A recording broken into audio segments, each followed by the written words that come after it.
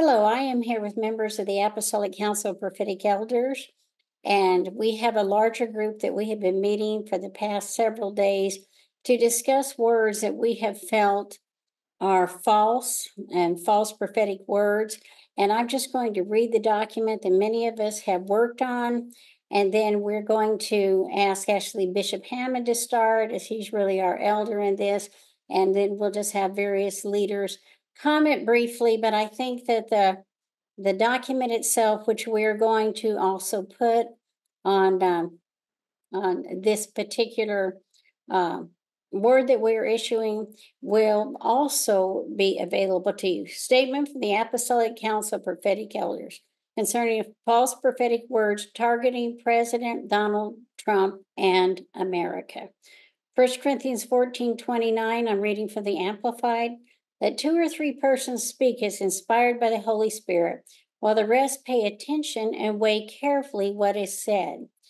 The Apostolic Council of Prophetic Elders, ACPE, is a group of 60 seasoned prophets who've been meeting for 25 years. Several of the names in this document are pioneers of the modern-day prophetic movement. The ACPE was initially convened after several questionable national-level words were released, prophetic words that caused great confusion with the body of Christ.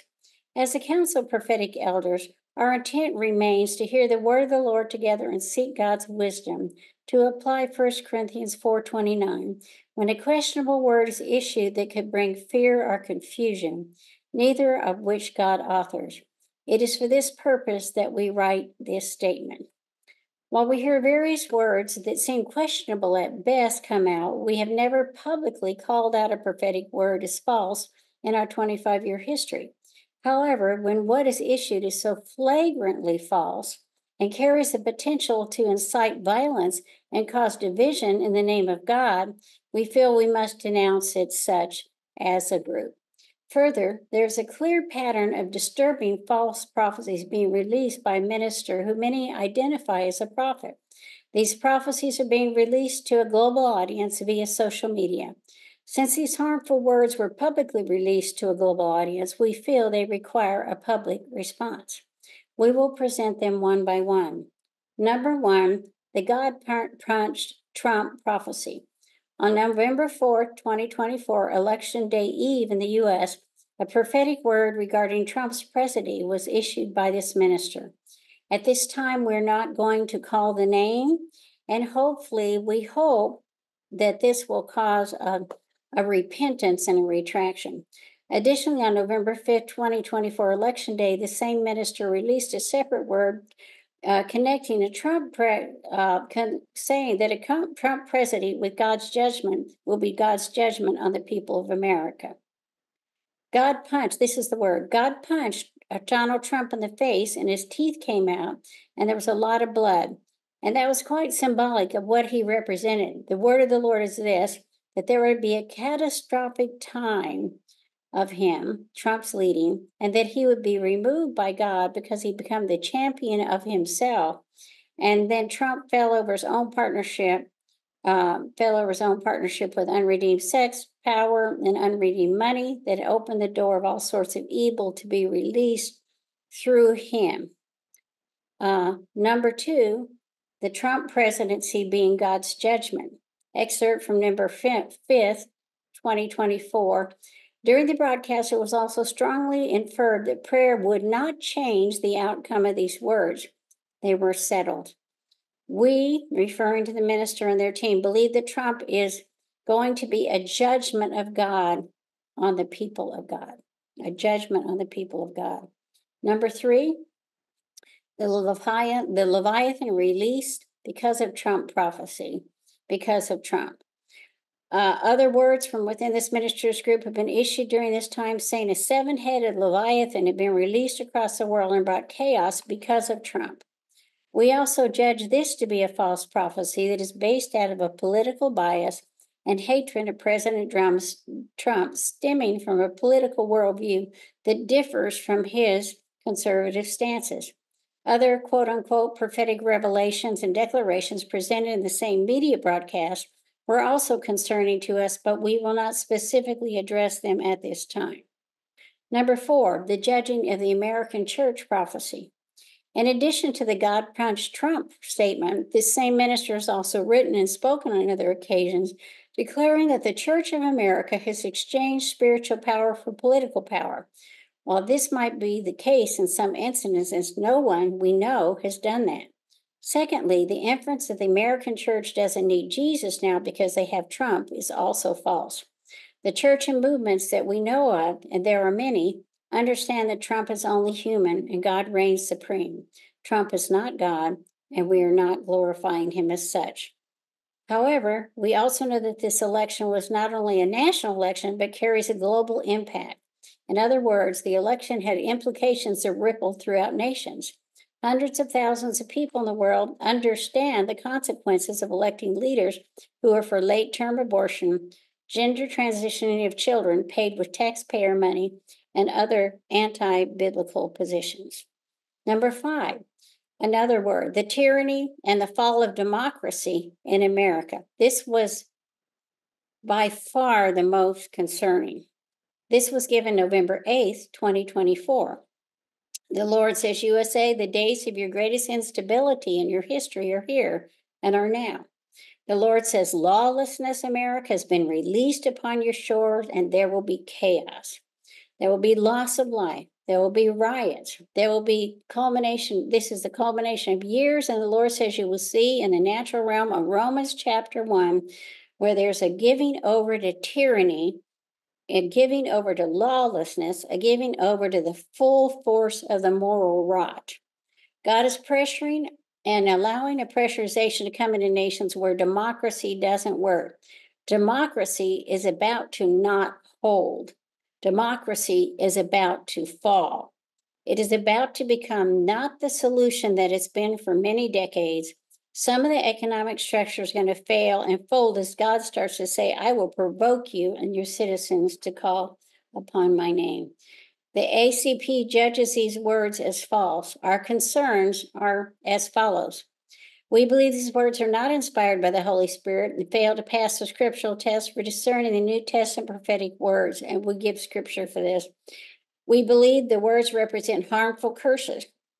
We believe the words, if acted upon those who are immature and unstable, could incite violent actions against the President of the United States. And we have 1 Kings 21 regarding Jezebel and Naboth's vineyard, illustrating how an evil word, when spoken and acted upon, can come to pass and bring about severe and fatal consequences. We believe these words can produce a corporate agreement and a demonic plot, giving the enemy a landing strip and the power to fulfill that curse, thus bringing it to pass. 1 Corinthians 13 strongly admonishes us to operate out of love. It is sandwiched between 1 Corinthians 12 and 14. The words in question do not reflect love. Taking the Matthew 18 approach, according with Matthew 18, we've approached some of these prophetic voices with our concerns about these words. We ask them to retract these presumptive and dangerous words, which we have deemed have been prompted out of the wrong spirit. So far, there does not seem to be any willingness to listen to the counsel of voices that this person not long ago considered to be mothers and fathers in their lives. Our desire was to address these issues privately and hope for a resolution that would bring healing to the person of the body of Christ. Unfortunately, those efforts have not yielded fruit. Due to the serious nature of the words being shared publicly and how they could be used to either release a curse they may unwittingly agree with or even inspire one to fulfill its violent rhetoric, we felt it important to make a public statement about our views on these public proclamations. We had hoped that there would be at least an acknowledgement that it was not wise to release these words publicly, but rather to submit them to mature oversight and perhaps intercession. We're deeply concerned for the members of the body of Christ who've been hurt, confused, and jarred by the counsel of the word and the dogmatic tone in which it was delivered. As a result of this grievous concern and our deep love for this ministry, and those who heard the word, the Holy Spirit directed us to issue this statement, and humility and the fear of the Lord, we do so.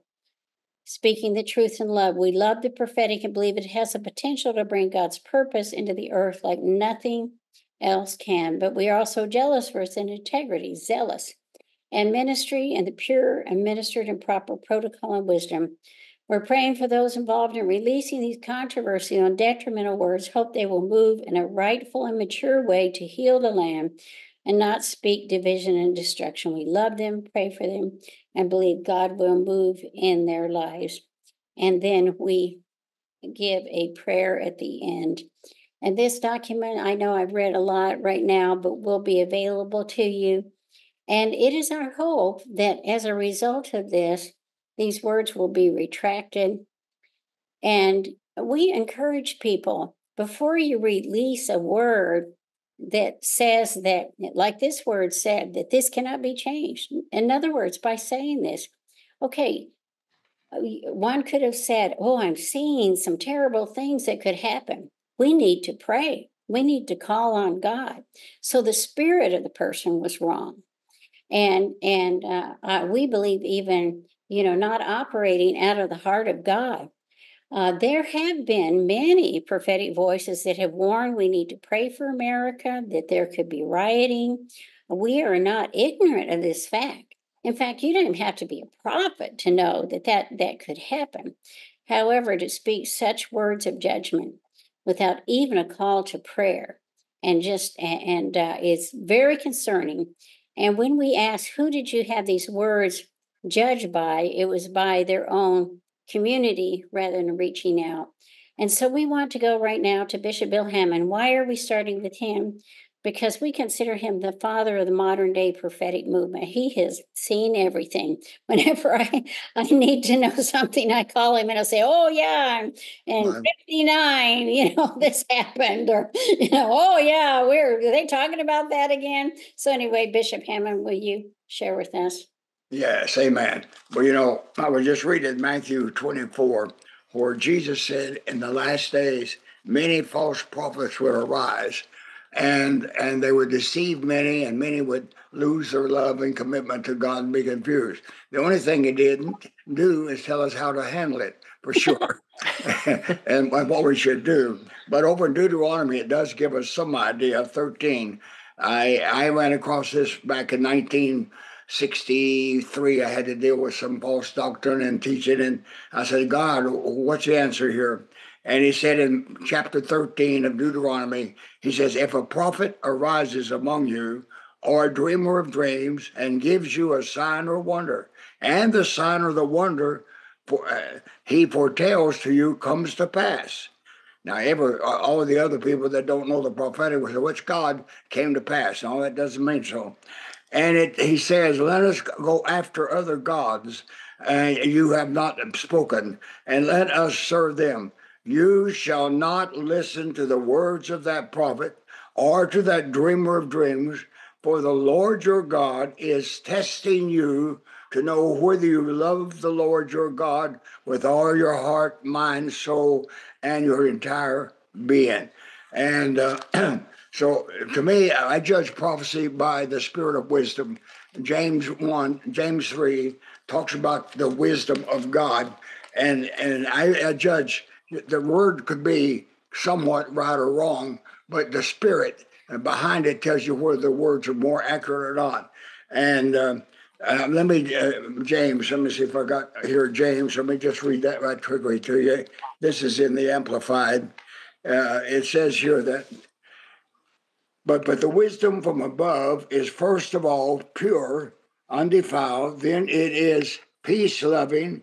It's courteous, considerate, gentle. It is willing to yield to reason, full of compassion and good fruits. It is wholeheartedly and straightforward, impartial and unfettered, unvain. These free from doubts, wavering, and insincerity. And we've done lots of teaching and training on the prophetic and prophets and personal prophecy, but we are living in the last days, and there are many arising. And a lot of people don't know how to discern prophecy, how to determine. And here Deuteronomy says they can give you a word or a dream, and it comes to pass, but it doesn't mean it's God. because it says the Lord your God is testing you to see whether you want to believe a lie or believe something that's in your heart. Just like these prophecies, some of them want to believe Trump's a bad guy. They want to believe America's going to go down the drain because they're from other nations, and some in our own nation feel that way. So you can prophesy presumptuously out of your own desires. And for 15 years, I wouldn't prophesy to any of my family or close people because I was too emotionally involved. We talk about mindsets and soul blockage, which if you're too emotionally involved in something or you have a strong opinion, you shouldn't be doing prophesying about that, because if you don't know how to separate your emotions, your spirit, your feelings, your thinking, and otherwise, just like people prophesy the end times according to their eschatology, and we need to realize that prophecy is so serious. It's about to explode like never before. But right now, the devil's throwing up a front, trying to confuse the issue, and etc. I think it would be good even to read all of these names, letting people know who you're talking about. That if we're going to sign it, they might as well know it's not just you and 2, 3 others that are doing this like the false prophecy is. And we need to realize that these are the days that Jesus prophesied about. We're living in them, and now we've got to work them through them. And I wish he'd give us, so if somebody rises as a false prophet, do this, this, this, the other. And it says from among you. So we know if somebody from Muslim or from some other religion prophesies something, then we know it's false. But what about born again, spirit filled Christians that are supposed to be present truth, reality, and all of that? And how you discern that? And you have to discern it by pretty well the person. Are they involved in this? Do they have an opinion about this? Is this in their heart? Do they have soul blockage or mindset? And then how did they give it? Did they give it with a spirit of meekness and if confronted? Are they teachable? It's what the Bible says. Are they teachable? Are they instructable? Do they respond with reason and logic and solid humanitarian situations? So we've got situations here on our hands, but it's never been this serious before. We started the ACPE in 1999 because of a prophecy going out by one prophet among us that said they say, blood's going to be running in the streets, there's going to be wars all over the United States. Well, when a prophecy concerns a whole nation and concerns a lot of people, it needs to be judged or evaluated and dealt with. And so we started the ACPE, you and I, and several others.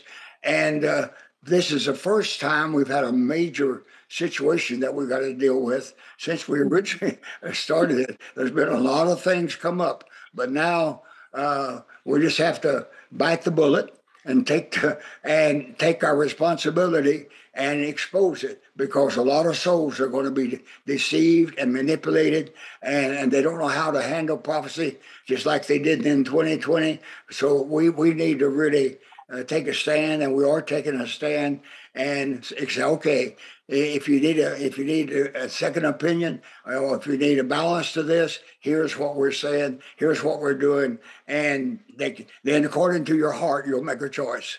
We can't make people believe. We can't make people prophesy truth, but we can give the innocent people a chance to evaluate and determine what's God, what's not God. So I believe this is a very good idea to make a presentation. We don't like to do it. We don't have to get out there because the devil will use it for his own purposes too. But I believe there'll be a lot of people saved from delusion and from believing. Of course, many would grow cold and lose heart and forsake the ministry and forsake things because of false prophecy. So we're going to believe God that this is going to work, and the heirs to hear what the Spirit has to say, and they will have a balance. But we give them a chance to see the difference and see the balance, and give them hope and give them something. Otherwise, they don't have anything to work with, nothing to.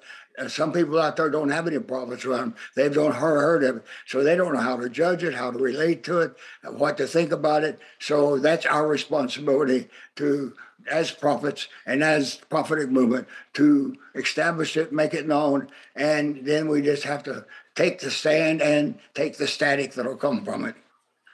Well, thank you, Bishop. And we're not saying this person is a false prophet, and we hope that even they will become teachable and listen and heed. And we hope so. We hope so because we're trying to extend mercy. And we know not everyone will know who this is and want us to say, but at this point, we're just judging the words himself. Tom or Jane Hamon, either one if you want to share.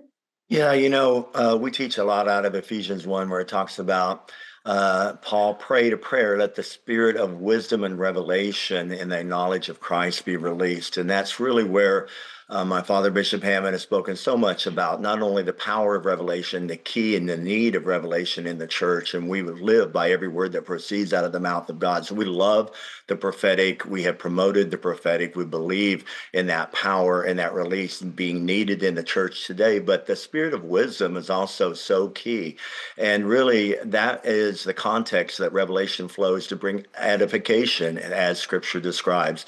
And so really what our heart is, and what I know my dad has written so many books, and the reason why about the prophetic is to see it put in that context of protocol, wisdom. It says there's great wisdom in counsel. There's wisdom in being under proper oversight. Those that have been in the ministry for many decades and have pioneered and pressed the battle and been the promoters, but yet also trying to guard in a way that would say wisdom is so important in how we operate. So those two working hand in hand, apostolic wisdom, prophetic revelation, when they co-labor, they build the foundation of the church. They cause us to be what God has in mind. We believe God has great things in mind for this time. We believe in revival and awakening, and God wants to restore righteous foundations in lands. He wants to impart his heart and restore worship toward him.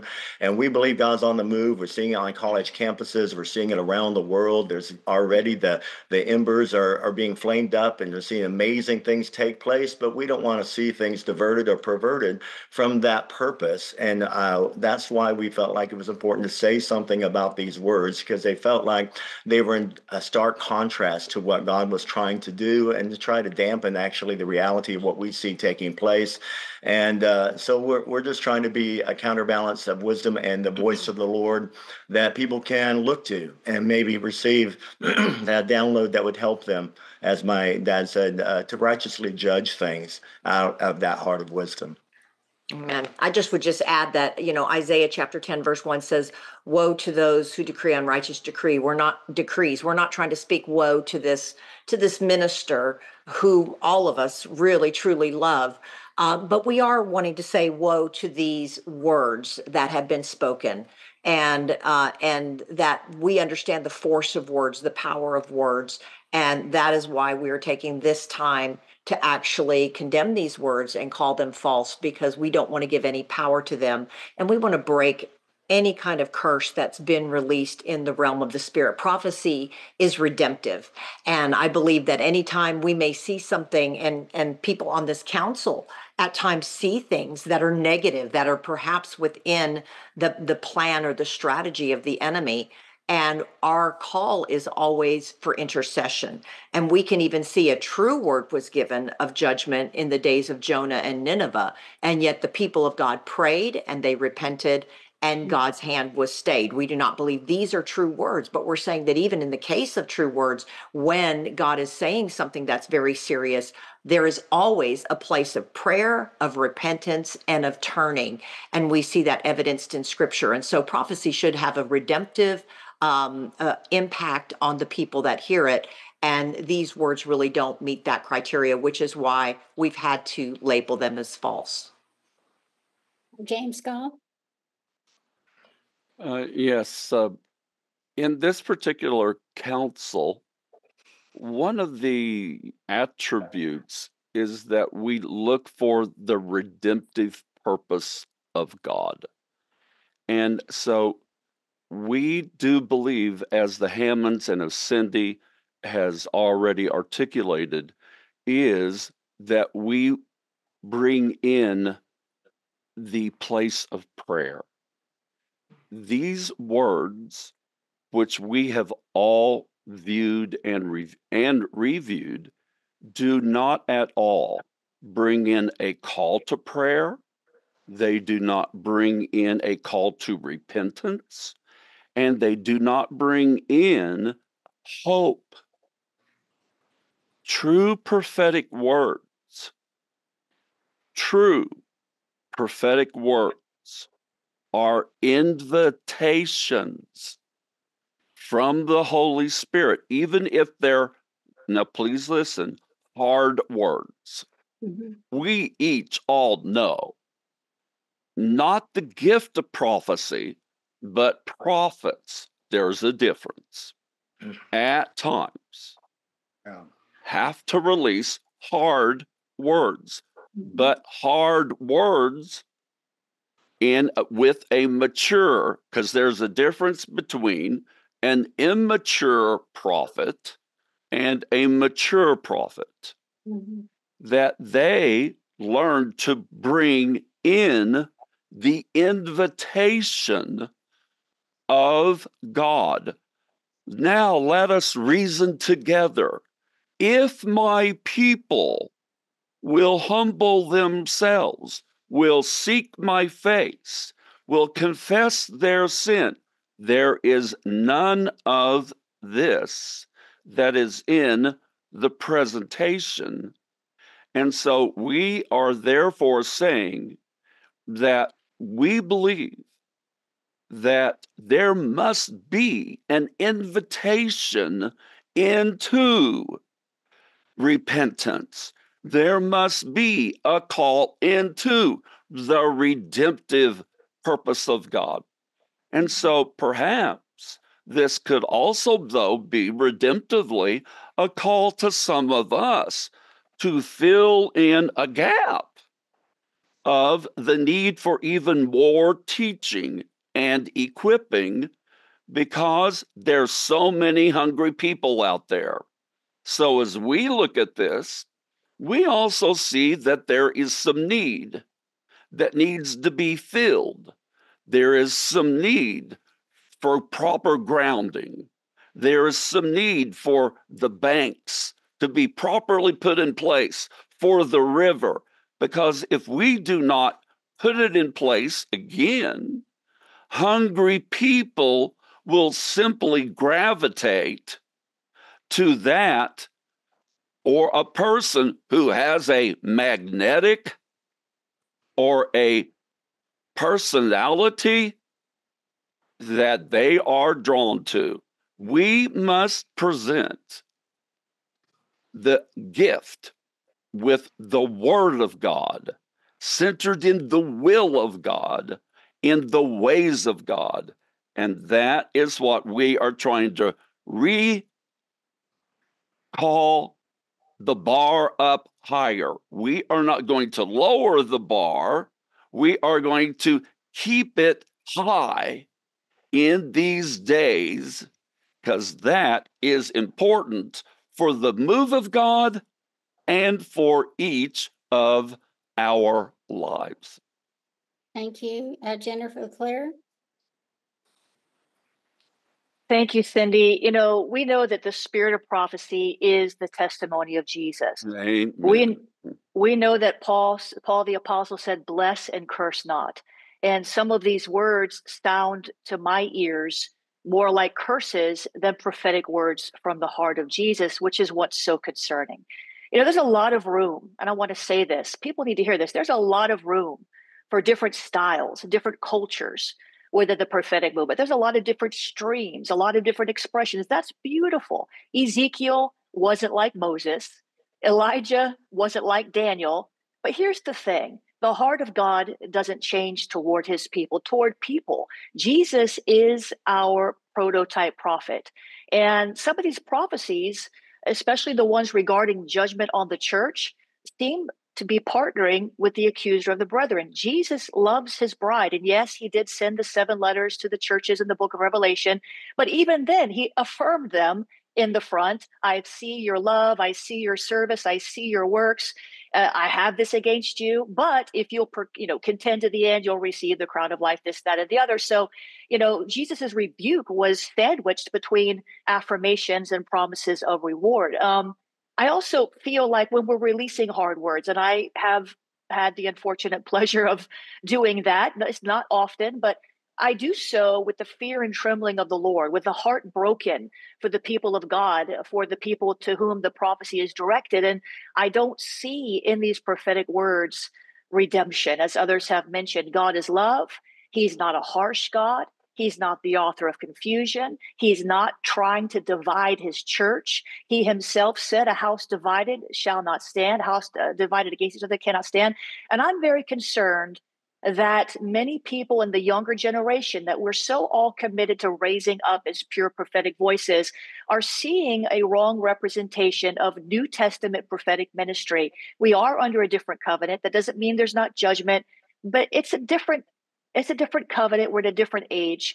Bill Johnson said this to me one time. I was in his studios, and he said, where hope is absent, there's an enemy in the mix somewhere. And these words, they're hopeless. They're disturbing. They breed fear and confusion. I've seen so many people very upset. They don't know what to believe. And I agree, and I stand with the others here. These words have to be condemned. We're not condemning a person. We're condemning these prophetic utterances in hope that this person will turn and reestablish, the truth. That's a very important point. This is not a vindictive thing. This is hoping that this leader will go back and say, look, I want to retract that. I should not have done that. I should have gotten it judged by leaders in the nations. I released it presumptively, is what I could say. It doesn't mean that we're saying this person is a false prophet, but this is very, very serious. Nor are we saying that we think Trump is an angel or perfect, but we do believe that policy matters. And what we're seeing, if we pray, things could go south, could be, very difficult. So we must pray. We're praying harder than we were before. And so we have to pray. And we ask, please, whatever nation you're in, please pray for us also. Pray that the wars will end. Pray that there will be solutions for the economies to be healed, that the poor will be able to buy their food, that the inflation will come down.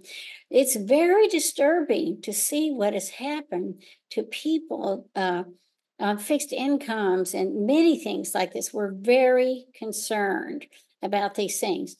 And we have 3 others on the line. I don't know, Herman, do you want to share anything at this time, Herman Martyr?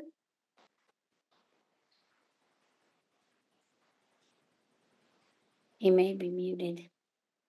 We'll go on. Michelle, do you have anything you want to share? Or Mark, any of you? I just agree wholeheartedly for the sake of the next generation and to raise up pure prophetic voices. So I have nothing to add. I'm in agreement. Pastor Michelle Jackson is one of our prophets. In fact, when her daddy, Bishop Harry Jackson, went home to be with the Lord, we were honored to have her join our midst. And so, Mark, Herman, do you have anything that you want to add to this? Maybe they don't. Yes. Well, yes, Cindy, we're in complete agreement, and especially because most words, even if true, are always conditional, right? God always gives that redemptive clause in there that if my people who are called by my name will humble themselves and pray, and we've shared those, those words already, and especially coming from a time where we've had literally nation upon nation praying for America coming through these elections. There's been so much prayer that's happened in the last, I won't even go 90 days, in the last 30 days for the nation and things. We know that God is listening to the prayers of his people. And so when you get these kind of words that need to be checked and even nullified in the spirit, and this is why we're here today, not lightly, but in the fear of the Lord, because we are praying for America, and we know that we're in tumultuous days. but that God has a way out because He's listening to the prayers of His people, and we're going to continue to wrestle that God with God for the blessing of the Lord to come upon this nation and for God to use all those in leadership, not just Donald Trump. And so from that standpoint, we do not hold Donald Trump as savior of America. He's just the president. And because of that, we're going to continue to just pray and seek the face of God, and knowing that we're in a new day, a new turning, and things will turn. God hasn't given us any specific dates, but we know that the best days of America are still ahead of her, not behind her. And there's an awakening and a revival coming.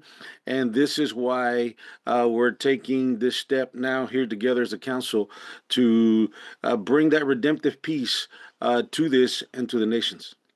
Thank you so much. I'm just looking, we're going to be posting along with this video, the names of people that have signed. There's 48 of them. I'll just read a few here. Bishop Joseph Garlington, Sharon Stone Black, and Greg Black, Chaon, Chuck Pierce, Dutch Sheets, Barbara Yoder, Lance Wallnow, Ken Fish, Patricia King, Todd White, and we could go on and on and on. Arlene Westerhoff, Stacy Campbell, Larry Sparks, many leaders here. And so we have taken quite a long time to have these words looked at and judged. And again, please, we do not take this lightly, but we are in hopes that this will actually cause a turnaround. And we are praying for that, and we're believing for that. Bishop Hamon, you have a book. Is it the 10 M's? Which one is it talks about maturity and character in the prophet? Well, I've got one on how can these things be. It talks about how false doctrine and how to handle false prophecy and all that. And then my book on prophets and personal prophecy. The third book, Prophets, Pitfalls to Avoid, Principles to Practice. And I just did a whole year series teaching on that and made a legacy series on it. But there's so much to prophecy and fulfillment and people and things that we need to educate the world, and that's what I've been doing. But when God called me to help father the prophetic movement, I said, well, what do I do? He says, give them information. So I started writing the book, Prophet and Personal Prophecy, that Prophets and Prophetic Movement, Prophets, Pitfalls to Avoid, Principles of Practice, then Apostle Prophets, Coming Moves of God, and then I wrote the book on how can these things be, and I show how every false teaching arose within the church and how it goes and how you determine whether you're following something that's going to turn false or true. And there's so much that the people need to know and understand. I'd say 90% of Christians know hardly anything about prophecy or how it works or how it does. And even among Pentecostals, there's not that much knowledge on it. And even those among charismatic, they're still not around. So we who are prophetic and have been in it for years and have gone through it, and and let me just conclude with saying this. I just celebrated my 70, and 70 years of living, 90 years of living, 70 years of ministry. And I've lived through about 5 or 6 presidents. And I don't remember any president asking for prayer, having people pray for him, and promoting Christianity as much as Trump has. And people that don't know him don't realize that he's had a lot of prophecies. He had the church pray for him the other day, and they prophesied to him, they ministered to him, and he receives it. And he's done more for the church than any president that we've had. It's like he did more for Israel than any president we've had. And so to say that he's a scoundrel like they did, and he's going to be bad for it, and he's going to bring judgment on it, it just doesn't fit with the facts. I think, Cindy, that our heart as a council really is, in everything we've done, is God. We want America and every nation, as prophets to the nations we believe are still valid, to turn to God, people to turn to God in that nation, and for nations to align to God's purposes. And so our cry is always, Lord, as it was there in Chronicles, heal our land. And I think that's really why we'd even address an issue like this, is that I believe this rather infects and inflames a wound that's already there. And we're trying to say, no, I think God really does want to heal the land of America, wants to heal the land of nations that are crying out to him. And when we seek his face, when we turn from wicked ways, when we cry out to him, he does hear. And when he hears, he can heal. And so we're just praying together that God will bring that kind of grace upon America. God bless America. It's not a statement of pride. It's a statement of petition. Lord, we need you. We can't be great without you. We'll never achieve anything good without you, God. If you don't come and revive us again and touch our life and our land, we're in trouble. And we need God in America as much now as ever. And so that's true of the nations of the earth. And we believe much given, much required. America's been given a lot, so we have a high requirement. And sometimes we have failed, but we're just saying, God, help us to step up to the high calling that we can fulfill for you. And that's really, I believe, what our cry is today. And we're just believing that there can be a unity in the body of Christ and a strength that God can bless us in ways that only he can, and that any assignment of the enemy to divide and conquer in the church will not work, and that we will be a house that will stand and bless not only God through our words and how we operate, but also hopefully be a blessing in the nations of the earth. Well, thank you. And I think that's a good conclusion statement. I know we've been on a long time. For those of you who have been with us through the whole thing, thank you. We appreciate your prayers. And we're asking wherever you're watching from to pray for the church, pray if you're from another nation. We thank the millions of people we've heard literally that have prayed around the world for the U.S. and we want God to bless. We know that we're an imperfect nation. There's many things we've done that are imperfect and even sinful, but we are praying for a new day, and we're seeing revival across this whole nation. I mean, we are seeing it on campus after campus. 12,000 were baptized on Pentecost Sunday off the coast of California. We are in a move of God, and we are thankful. Well, thank you all for joining us, and we so appreciate you. God bless you. Amen.